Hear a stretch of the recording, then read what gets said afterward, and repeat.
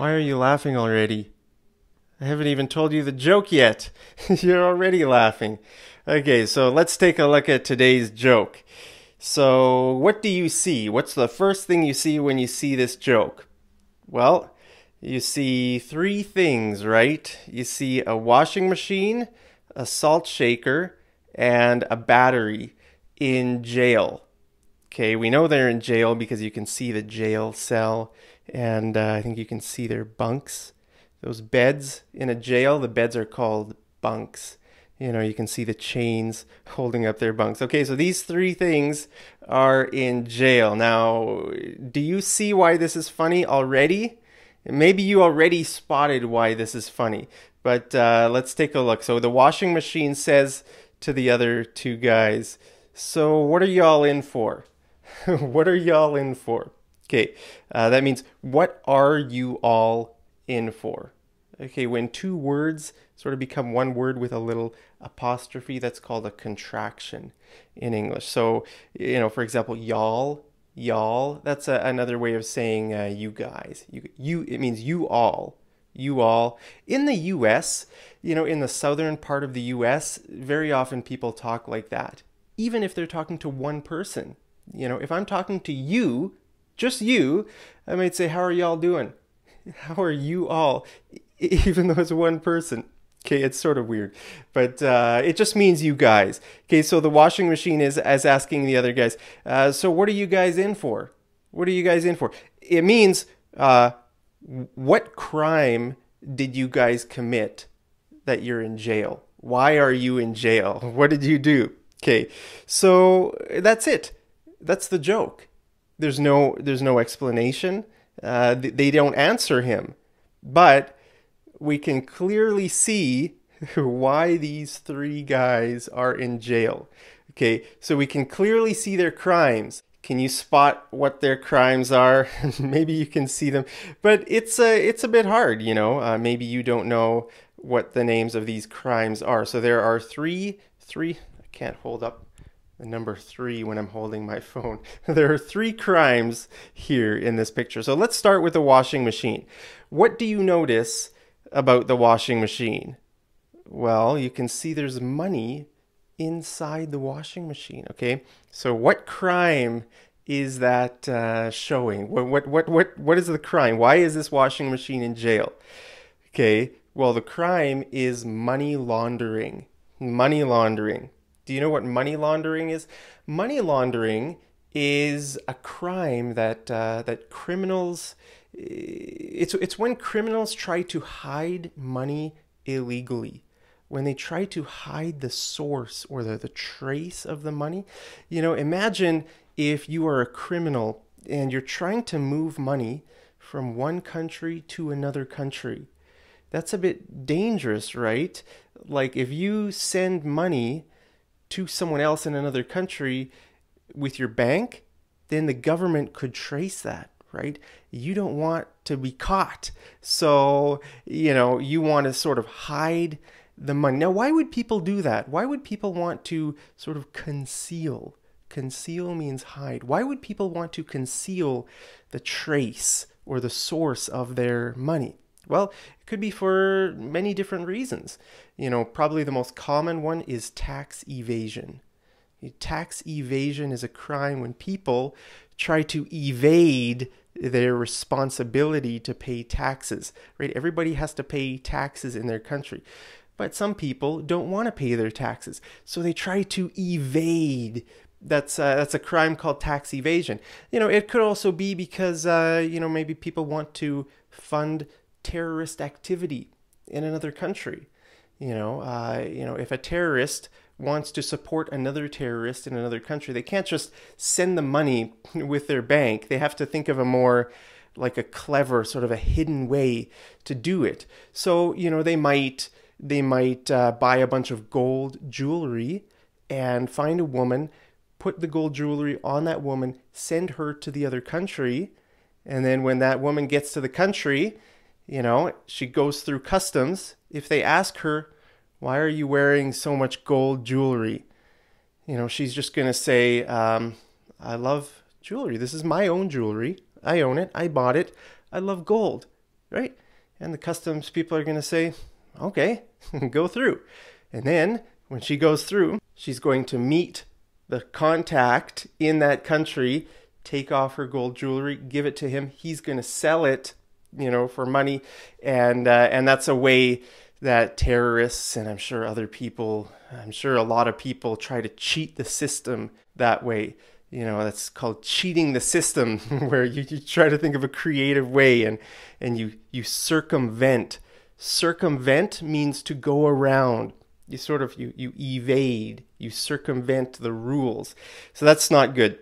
Okay, so that's what money laundering is. It's a crime. Okay, now the word launder also means to wash. Okay, to wash your clothes, right? That's why it's called doing laundry. If you want to wash your clothes, you put your clothes into the washing machine and you do laundry. You launder them. Okay, so the verb to launder means to wash. You could also say, I'm laundering my clothes. I'm laundering. Now that sort of sounds like old English to me. I don't think we really use that. It just sounds a bit awkward if you would say that.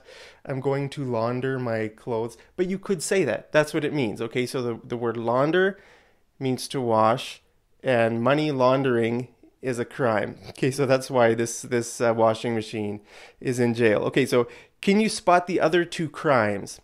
Okay, so we see a salt shaker and we see a battery. So what are the crimes? Can you see? Now these might be a bit more difficult because you might not know the names of these crimes in English. Do you know the names of crimes? Actually, I made a series about 2 years ago on my channel called, I think it's called Crimes and Justice or something like that. Okay, so you could go, I'll put the link to that series up here where I talk about all kinds of crimes. I think I talk about money laundering, I talk about, the difference between robbery, burglary, theft. What's the difference between those crimes? Okay, so just watch this series and you will, I think I went over most of the crimes. So you'll learn the names of the crimes in that series. But, okay, so the salt shaker, that sounds like assault, right? A salt shaker, assault. Assault is a crime. Do you know what assault means? Assault means to be violent towards someone, okay? So imagine if I do something violent toward you, then the police could charge me with assault. Assault, okay? Now, the other crime is called battery. Okay, so that thing that you use to charge your phone or we use batteries in everything, right? So, but actually battery is also the name of a crime, and it means to be physically violent towards someone. So, what's the difference between assault and battery? Well, I'll tell you, okay, assault is a lot more common. It's a more common word. You might hear people say, I was verbally assaulted. That guy verbally assaulted me. Okay, so the difference is that they both have to do with violence, but battery always means physical violence, and assault could be physical, but it could just be a threat too. Okay, so if I come and I punch you in the face, then the police will charge me with battery. Now, if I come up to you and I threaten to punch you in the face, if I say, hey, I'm going to punch you in the face, okay, then, but let's say I don't punch you in the face. Then, I didn't commit battery. I didn't do battery. I just assaulted you. I threatened you, right? I verbally assaulted you. Okay, so sometimes people talk about verbal assault. But if they say physical assault, then physical assault would be battery. I think that's the difference. Okay, so I think most native English speakers probably don't, I don't know, would they even know what battery is? Like I said, sometimes the names of these crimes are not very common. My light is flickering. I have a ring light around my camera and it started to flicker. I hope the power doesn't go off here. Maybe there's a power surge. Can you see it on my face? That's throwing me off. The light is flickering. Anyway, I'll try to keep going here. Okay, so those are the three crimes here. There's money laundering, there's assault, and there's battery. Hey, do you know what a battering ram is? That's a good example of for you to remember what the crime battery is. Okay, a battering ram is what they used to use in the olden days, like in the medieval times with castles. If you wanted to break in, oh, my light just completely died. Man, that's so weird. It must be a problem with my light. My light just died. Now I've got another light up here. I'll try to fix my light after this video. Okay, so a battering ram is something you use to break down a castle door. My light just came on for a second. That is so weird. It's so hard to keep my concentration when there's like a light going on and off. It's hard. Okay, so a battering ram is, you know, the thing you use to batter down a castle door. Okay, now very often battering rams in those olden days, they would have like a sort of a tent or like a roof thing over them in order to protect the people using the battering ram, in order to protect them from like arrows or from people dumping hot like tar onto their heads or rocks or something else. So it was like protected. So the guys inside would try to batter down the castle door. Okay, so that thing that they use, sometimes it would have a ram's head. It's like a long piece of wood, a huge log, and the front would be carved into like a ram's head. Okay, so that's why it's called a battering ram. You use it to batter. Okay, so remember, to batter means to hit, to use force. Battery is the crime. Okay, so I hope you're not charged with battery. Don't be violent toward anyone. Okay, so that's the joke. So it says, what are y'all in for? And it's funny because it's so clear. The washing machine is in for money laundering. The salt shaker is in for assault. And the battery is in for battery. Okay, so there's your joke for today.